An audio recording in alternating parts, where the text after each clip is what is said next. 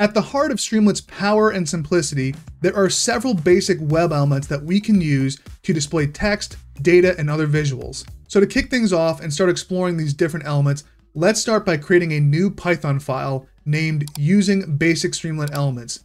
And you can edit this file in any IDE that you want as long as it's not web-based, or you can just use a basic text editor. For example, I'm using Sublime Text. So let's go ahead and take a look at some of these basic elements. I'm just going to paste them in here, and we can go through each line here. So I'm going to start off by importing Streamlit as ST, and then from there we can access any of the Streamlit elements. And the most common text elements are going to be title, header, subheader, text, caption, and then we also have this one for Markdown. And so these are going to display text in different formats, different presentation formats. And so let's go ahead and start our Streamlit app to see what some of these look like, and then we'll explore the rest. So you want to go ahead and open up an instance of terminal or command prompt. And then from there, you want to navigate to wherever you have your file saved. And so for me, I have it saved on the desktop. And then we're going to run Streamlit, run, and then the name of our file, which is using basic Streamlit elements.py. So when you run that command, this is going to actually create an instance of a web server in your terminal or command prompt that's going to host the Streamlit website. So once we have our Streamlit app up and running here, we can see what those different text elements actually look like. So at the top, we have our title element, and then we have a header, subheader, plain text. We have what is a caption format, and then as well as Markdown format. And these can all be customized with different values. You can see you can even change the color, as well as add in different emoji icons if you were interested in that. We can see here that we also have a divider element that's just going to create that simple line across the web page, which is really useful for dividing up different elements that we might put into our Streamlit app. And then we also have a LaTeX element here. And so if you're not familiar with LaTeX, it's actually a markdown language that is widely used in mathematics for displaying mathematical notation or formulas. So again, there might be a particular use case for that in an analytics or data analysis type dashboard. And then we can also publish code to our Streamlit app if we wanted to showcase a code snippet or something like that. Down here at the bottom, you can see what that LaTeX notation looks like, as well as a code snippet. There's also some settings that we can customize in Streamlit by going up to these three dots and going to settings.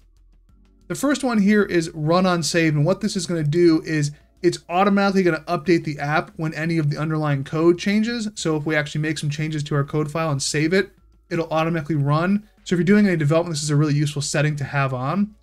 We can also change the margins of the content in our app to a wider mode. Alternatively, you can also set this in code by adding the following statement: st.setPageConfig layout equal wide. And that's the same as checking that checkbox. We can also quickly change the appearance of our Streamlit app using these pre-built themes. So we have this light theme that's currently set. We can also change it to dark, and that'll change the appearance. Or you can go into editing the actual theme colors, and you can get pretty granular with this by changing the font or the primary color, secondary colors, and things like that. Streamlit also has several built-in methods that we can use to quickly display data tables and simple chart visuals. And so to work through some examples, let's import a few more libraries. So first, we're going to import pandas as PD, which, if you're not familiar with the pandas data analysis library, I have a full video series covering it in depth that I will include in the video description below. We're also going to import the scientific computing library NumPy to generate some random numbers. And so I'm going to create a new data frame object here, and then I'm going to use NumPy to generate an array of 20 random numbers with 3 columns labeled A, B, C, and D. And then let's go ahead and call the stHeader method here. And I'm just going to give it a description here: pandas data frame. And then I'm going to use the stWrite method, which is just a generic method in Streamlit to just publish something to the app. And let's go ahead and save that and go back to our front end.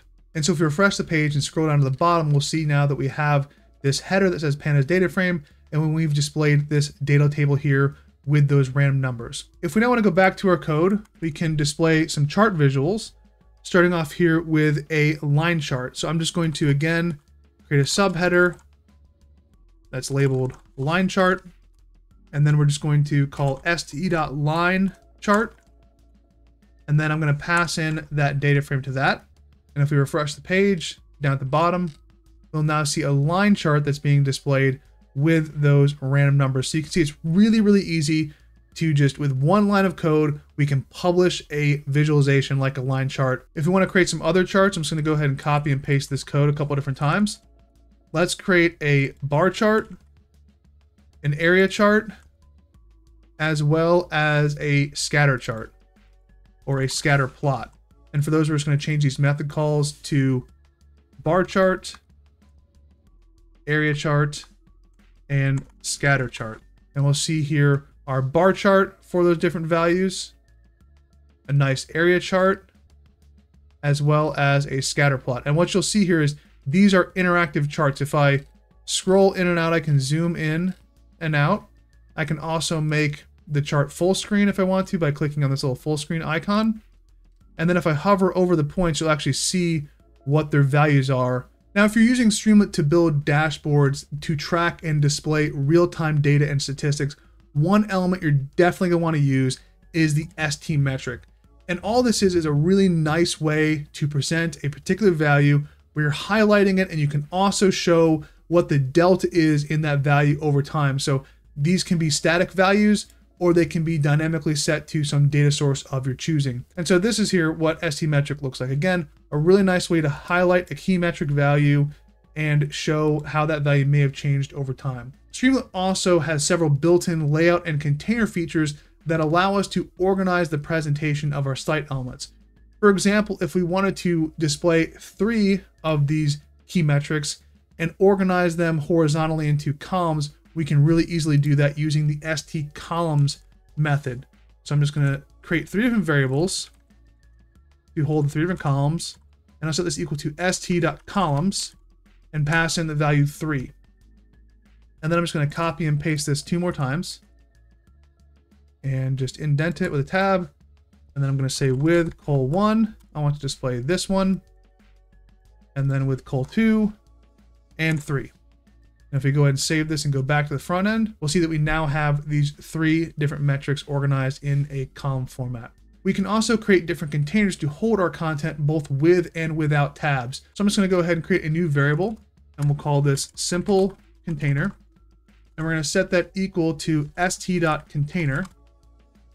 And I'm going to go ahead and give it a border. So say border equals true. And of course, you can reference all of these different methods and the parameter values on the Streamlit website and their official documentation. And then I'm going to say simple container dot write. And I'm just going to have a message here that says this is inside the container. And then we'll just have an st right here to illustrate that this is outside of the container. And once you have that container created, you can add things to the container from anywhere in your code. So again, I can just reference this simple container dot write and add something else. So this is inside of the container 2. If we scroll down here, we'll see this is our container and this is our container 2. And that other line that just was st write is outside of that container. You can also create containers that have tabs, which is very similar to organizing your content into columns. And so let's go ahead and look at an example that I pulled from the Streamlit documentation. So again, very similar to columns, we're going to call this stTabs method, and we're going to assign it to as many variables as we have tabs. And so here I have 3, and they're labeled cat, dog, and owl. And then we use the with statement here for each one of the tabs, and then within them, we're going to put the content we want to display. And so if I go ahead and save this and go back to our front end, we'll see here now we have tab containers with images that we can click through. So again, very useful if you wanted to display different chart graphics or different data tables. It makes it a little bit easier for your users. Instead of having to scroll up and down, they can just click on the tabs to view that information. So you can put anything inside of these containers. You can also create container elements that are initially collapsed and then are expanded on click. And these are great for content that you don't want to be displayed by default, such as figure explanations or references to some content. And so to accomplish this, it's very similar to the columns or the tabs where we're going to use a with statement. So I've just created a subheader here that says expandable container. And then I've published a bar chart with some sample data. And then right below it, I'm going to put a with st expander statement. And then anything that goes inside of this with statement is going to be within that expandable container. So let's go ahead and save this and go to our front end. And if we scroll down here, we can see there is my bar chart, and below this expandable container, if I click on it, it will give me more explanation. And again, you can put any information in here that you want to. Lastly, you can also add a sidebar section to your web app where you can place controls and other information that you always want to be accessible across your site, whether you're going to different pages or scrolling up and down it. And so to add a sidebar, we're just going to reference the st.sidebar. And then from there, we can call any of the other elements to add them to the sidebar. So for example, we want to put a header there. We can say this is the sidebar title. And then we can say st.sidebar. And for example, call the write method to publish just a simple sentence that says this is a sidebar where you can add elements and widgets. And so if we just go ahead and save this and go back to our front end, once we refresh this page, we'll see that that sidebar has been added here. So that covers how to use the basic elements available in Streamlit. In our next video in this series, we'll learn how to provide users with the ability to interact with our web app using Streamlit's collection of input widgets. As always, if you've enjoyed this video, hit that like button, subscribe, and click that bell so you don't miss out on any future videos.